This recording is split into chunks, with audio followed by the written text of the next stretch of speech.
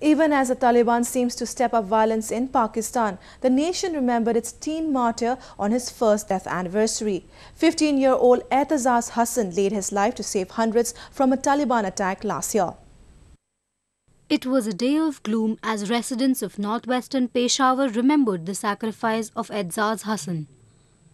Holding the memories fresh in their minds, hundreds, including Hassan's relatives, schoolmates and teachers, marked the first death anniversary of the intrepid teenager. Paying glowing tributes for his feat of bravery, they prayed for peace in the region. Hassan was killed while tackling a suicide bomber outside his school in Hangu district last year in order to save the lives of hundreds of other students. Khyber Pakhtunkhwa, the frontline province in the fight against militancy, has been roiled by a deadly Taliban insurgency for over a decade now.